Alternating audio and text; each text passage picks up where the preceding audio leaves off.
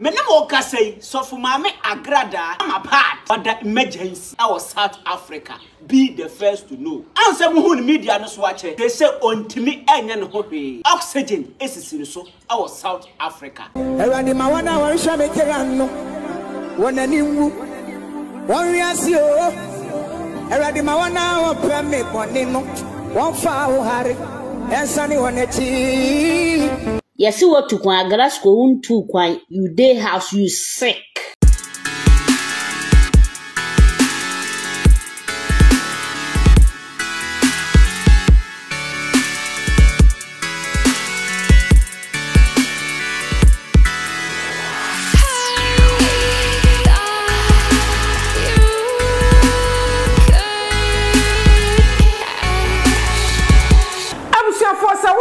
So at the form now the winning so at to form or shad the urban say a ye mame Dr. Evangelist Patricia Esiama yes Agradaa oba a social media ne so ache yap kasa obe display e be kan sem be exposing crofo ache ye papa after say Sarah Gold ebe demonstrate Agradaa babo nteme ke kansem explaining the whole dia bon sem be mu Agradaa be kansem e ma say bi oye life kwa na say eni bi kasa e wo ye ni fie ho ne doorbell say bi e bone pran ne e bom e mi akwenene wo bra na say bi ripa bibre bia enyina ne pro na chi say wo be hu Agradaa ne di nkomu bia na so na be di nsawoso bia no e fiti ho no e ye hu Agradaa e wo social media ne so ache na me akasa me ni career Agradaa the last post our beye with social media and so make us you know actually with social media and so on the 31st May 2024 and Agradaa every post sebi eye bibi e wo ye social media handle so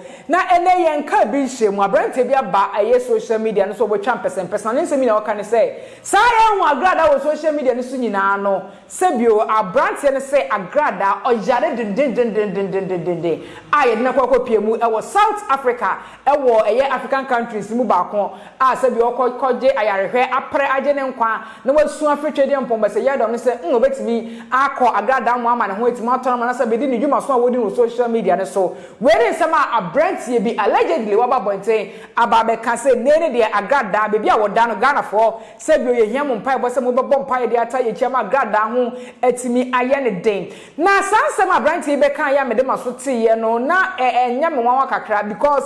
on the 10th of June, and the year for Bashila, and also about social media and so na sabio obey a video be na watch him say the Agradaa the last post I who say obey posted first May the floor na yin be hu ni bi no Agradaa yale ya o she dem ma sabio esiama je ne ho enje ebusuafo aba be bi omode Agradaa be fa omode be fa Agradaa ho beto ni nyina no omode na finance still Agradaa ho ento no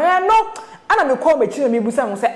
is it a Sarah Gold be born in a bush and for Ghana for be about my Agradaa no enyan susunso ne so ana question mark e wo ho me be so be ka no ne boyre mu e wo eye abrantie yi akache wo bra wa ba bonten no be expose the whereabout of Agradaa ne conditional wom ne no eye one ya wo de ma Agradaa na busuafo yakuti abrantie yi mra ne ba eye obofo Bachelor no so ni audio be ye on the 10th of June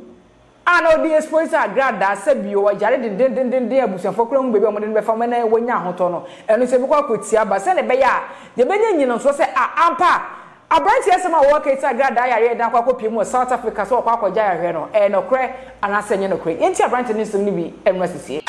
therefore be the first to know menemo ka say so for Mame Agradaa mama part on the emergency our South Africa be the first to know. And some who media no watch say on to me and hope oxygen is so our South Africa. Afei na Ghana for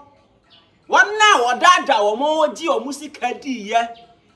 sika gare any ho ne manema ni nyina no afei na eduabo ni nyina akeka bom aba benya maame no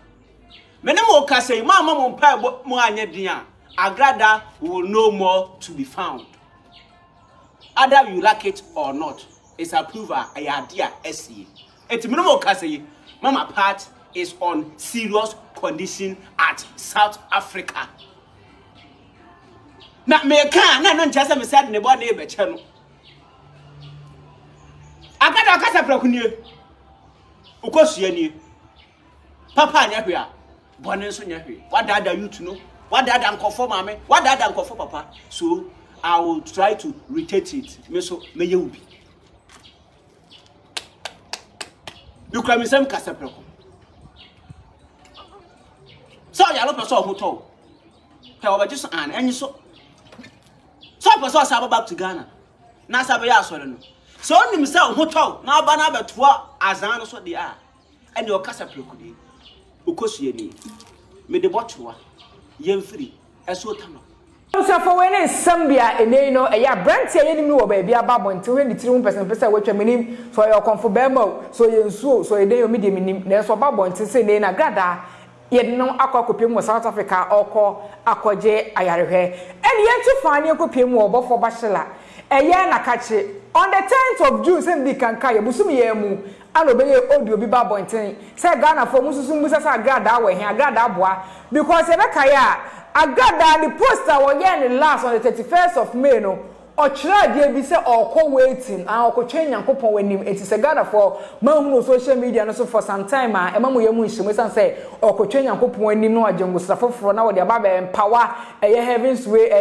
way champion masafo na Agradaa no dan no na so obofo ba enso be ye video 10 June se Agradaa eyare yenti obofo ba shira so nsem okan ye ene no confirm se abrante nsem okasa Agradaa e South Africa hospital baako ejayare no no kre no yenti obofo ba shira no ne nsem nimra sisi ene ne tiri nkomo be na wudi a wo so be se wo hu se papa be mpa eyi na wato ofie akwankyere mo ye ne sei komo be na mudi ye a o ka se dube chi nti untimi nkofie no apese ohu enti na modi asembe sha dube chi ye wo ho yesi wo tukwan Agradaa school untu kwan you dey house you sick na busiafo after say speculation we trendy e social media no so nunim say Agradaa babonten and finally wa babonten abe posti eye ni video e wo ye ni Facebook page a video no asenu so de nyum bi atoase a enye asen kitwa na Agradaa nsem a wo twotwere e de ato video ni so bra na nyum na ebo ni picture e da so na wo sheki dandaniti e tafetafra mu ni Agradaa yes and watchere so say the end of the wicked loading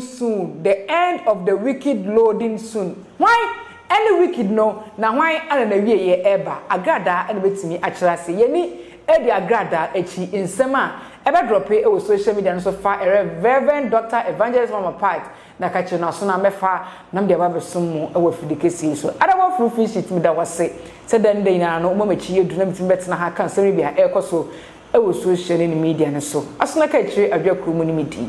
medas